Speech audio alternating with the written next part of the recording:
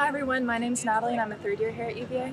Hi, I'm Sydney Williams and I'm also a third year at UVA. And we are the co-founders of UVA RAM, and this video will tell you a bit more about our goals for our upcoming Charlottesville RAM Clinic.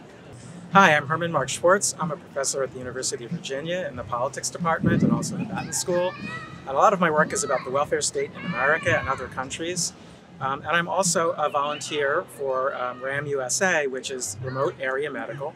And what RAM does is provide free, as in free, no cost, no questions asked, vision, dental, and to a lesser extent medical services to people who need this in the state of Virginia and other parts of the U.S. Quality medical, dental, and vision care has the power to change people's lives. And luckily, through Remote Area Medical's free pop-up clinics across the U.S., they do just that. Patients will line up outside the doors for hours just for their chance to receive free medical, dental, and vision care. And luckily, RAM asks no questions. The only question they ask is, where does it hurt? And since RAM's founding in 1985, they have served over 700,000 individuals and provided more than $135 million in care. So we expect to add to these numbers in Charlottesville after we've witnessed the same level of need here in our own community.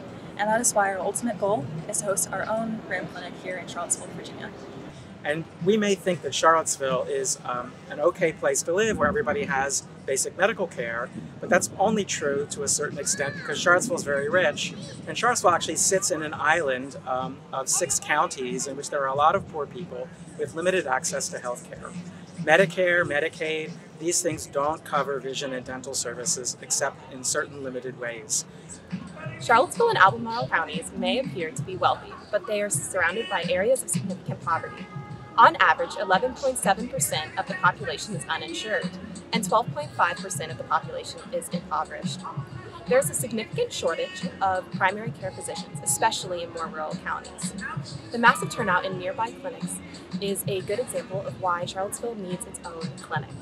You'll find that this is an incredibly meaningful experience. You will discover right away that helping people who are incredibly grateful for your volunteer efforts is the best feeling in the world. I can tell you that it's the most important thing in my life after sleeping and eating.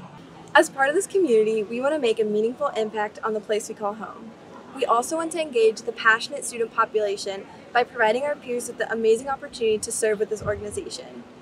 When we're not planning for our own clinic here in Charlottesville, we're organizing opportunities for students to travel to nearby clinics to volunteer. Your donation will help us serve this incredible organization as well as the greater Charlottesville community. Thank you! Okay, that was good. I think so.